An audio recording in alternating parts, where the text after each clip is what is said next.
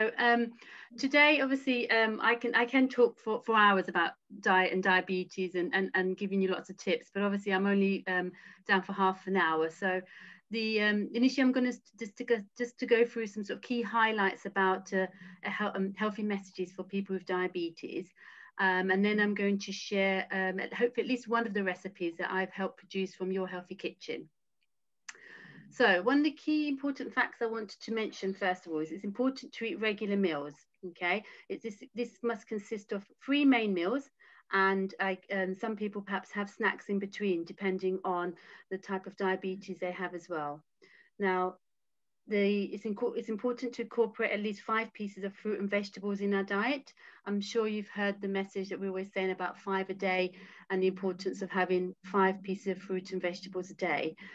I wanted to just explain a little bit about the portions because I know there's always questions about this. And when we talk about fruit in particular, it's basically whatever fits into the palm of your hands. So like 1 apple or a banana or a pear, about 2 tangerines would be a portion, even a small bowl of salad, perhaps a small handful of dried fruit. So if you like dried apricots, raisins, sultanas, all those will be one of your portions of 5 a day.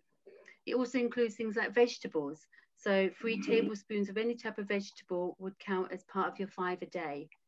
And I think it's so important that we all, whether we have diabetes or not, it's important to get a good balance of fruits and vegetables in our diet, as they have a lot of protective benefits for our health and for our heart.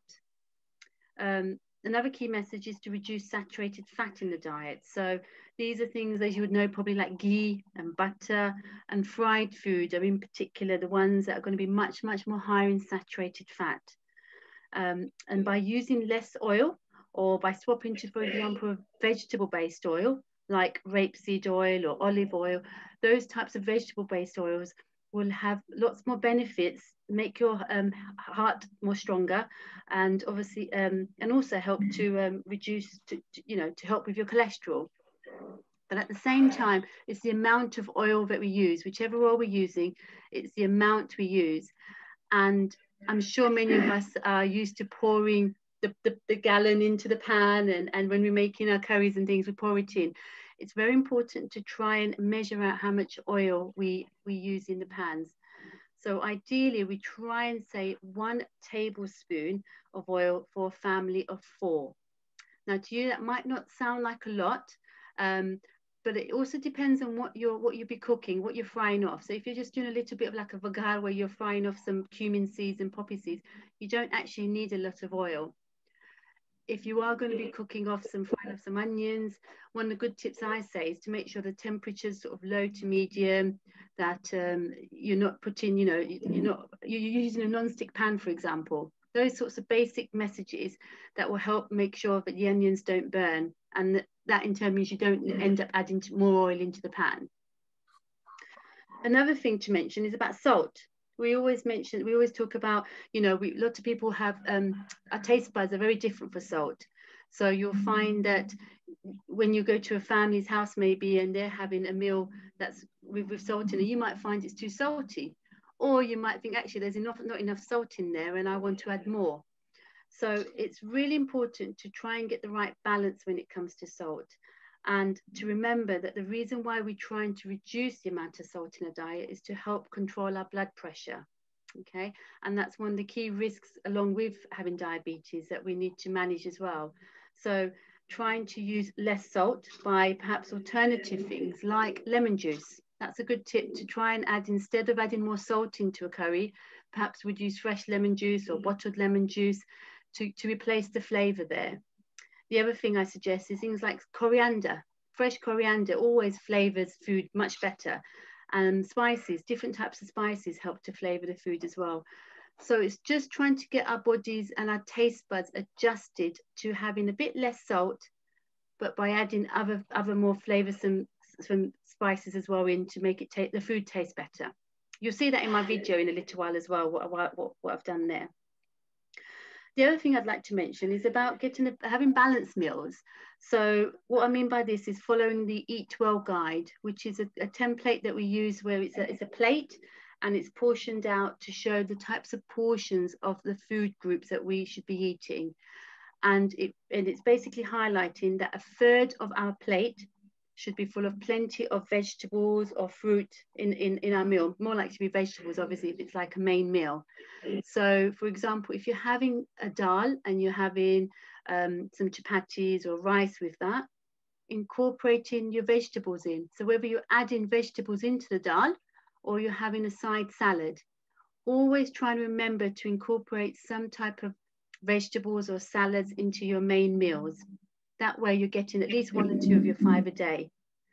The other good tip is perhaps adding things like green, making sure we have some green vegetables. Now, being Asian, my children love tindora, which is we call them the green tindora.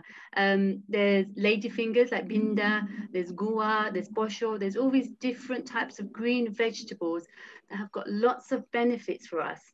And I think that's one good thing about our Asian culture, that we, most people, and there's so much more variety of green vegetables available, that we have to make sure we're eating them regular. So if you're having like a dal or a mug curry, try and have some vegetables added in there. Try and have those green vegetables as well as your chapatis or your rice along with the meal. One of the things I'm going to share today is I've made some rice and chapati today as part of my evening meal as well. And I wanted to share with you what a portion is, because I know that's always a key topic, isn't it? That always people want to know how much a portion of rice and chapati is. So to give you a guide, we're aiming for about 2 handfuls. So I know everyone's hands are different, but certainly it's trying to get a rough guide of about 2 handfuls of uncooked rice is what you perhaps will soak in some water before you cook it. And it's mentioning just to say that it's 2 handfuls per person.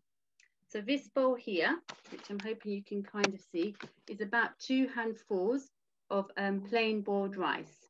Okay, and that will be part of a meal perhaps where you're having some curry or some dal with the meal as well.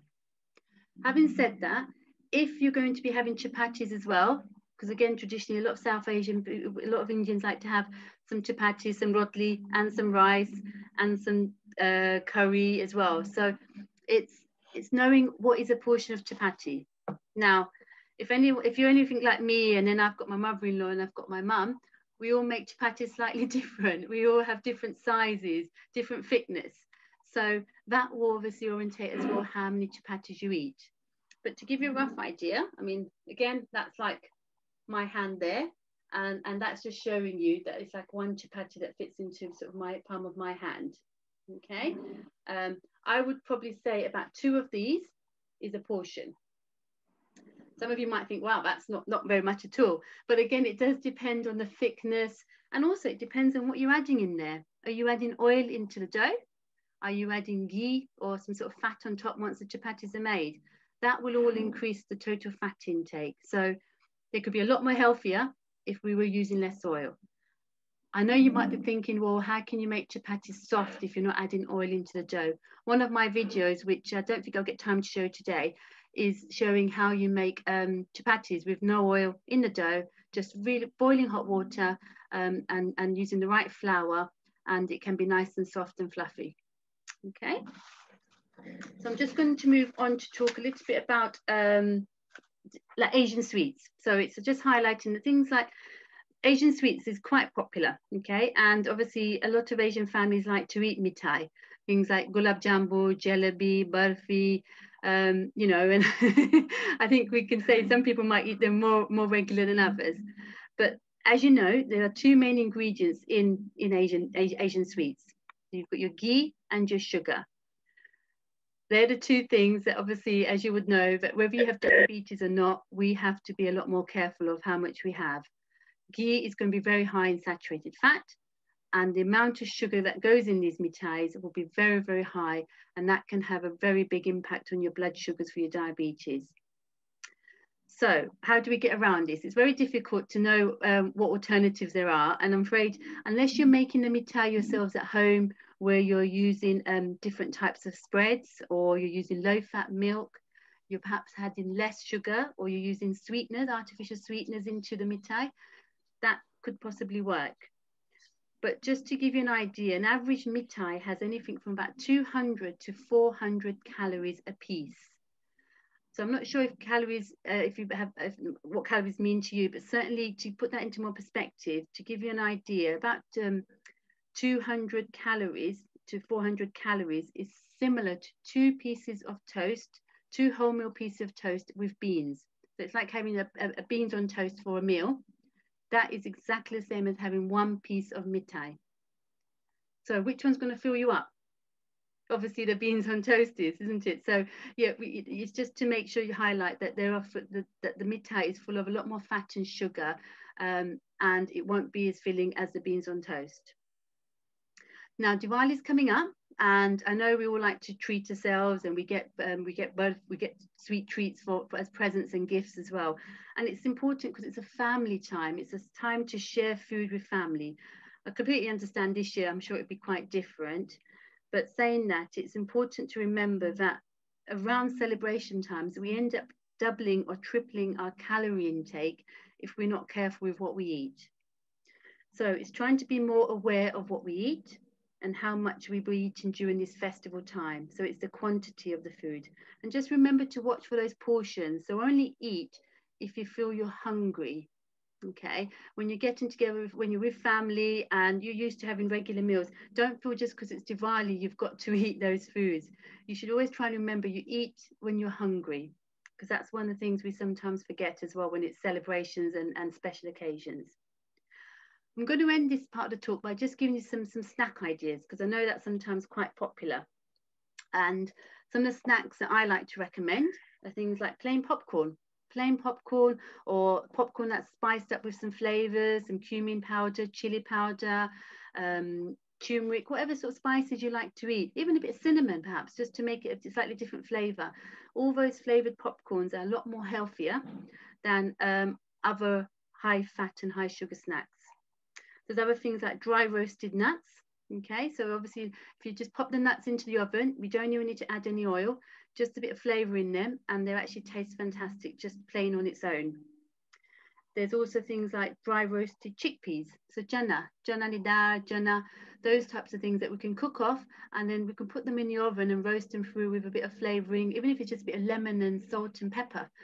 Sorry, not too much salt obviously, but just even a bit of spice and pepper and things like that, just to give it a bit of flavor, and that's quite nice as a snack.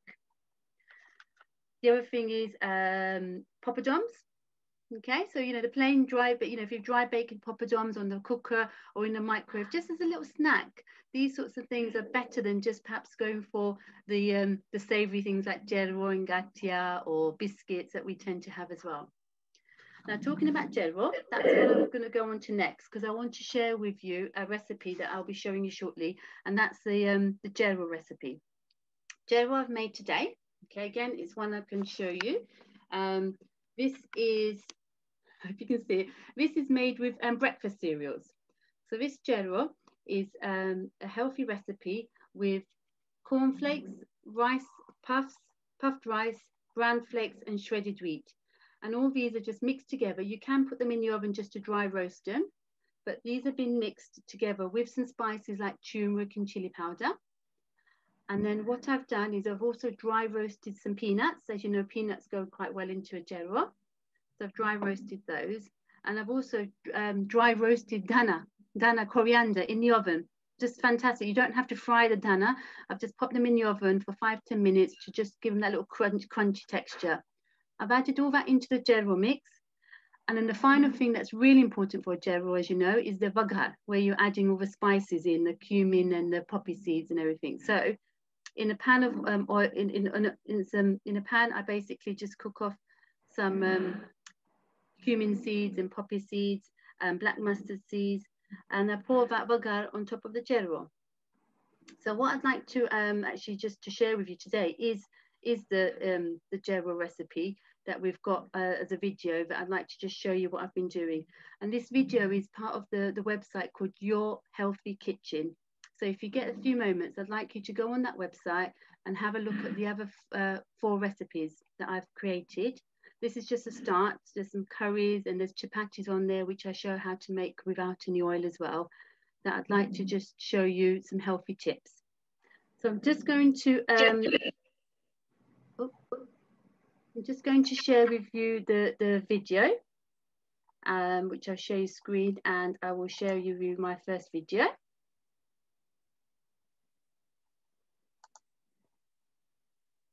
No, right, let's just try it again. I think I pressed the wrong button. There we go. Okay, I hope you can see this. Hello and welcome to Your Healthy Kitchen. I'm Jessica Mhesuria, an NHS dietitian based in Leicester. I'm here to show you how to cook great traditional food with all the flavour you know and love, but with a healthier twist. Today we are cooking roasted jedro. Preheat the oven to gas mark 6, 200 degrees Celsius, and roast the peanuts and sultanas, and in a separate oven dish roast the fresh coriander. Cook these for 10 minutes. Once the coriander has cooled, crumble it up with your fingers. In a large bowl, mix the cornflakes, puffed rice, brown flakes and shredded wheat. Add the turmeric and red chilli powder and mix well.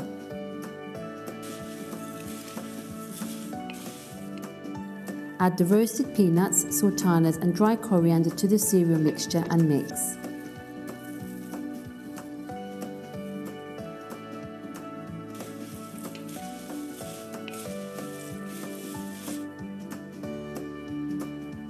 Heat the oil in a pan, add the cumin seeds, mustard seeds, curry leaves and sesame seeds. When the seeds start to pop, add the asafoetida, also known as hing, and mix.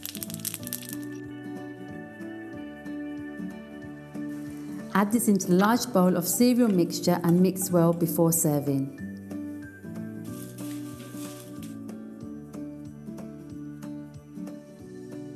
For extra variety, the roasted jedro can be served with tomatoes, onions and a squeeze of lemon. I've updated the traditional way of cooking this recipe by making some simple changes. Some of the health benefits in this jedro is it's baked, not fried, as we're using breakfast cereals for the base. Breakfast cereals are fortified with vitamins. Some are high in fibre. To get this recipe and extra tips, as well as more from Your Healthy Kitchen, please visit www.yourhealthykitchen.co.uk.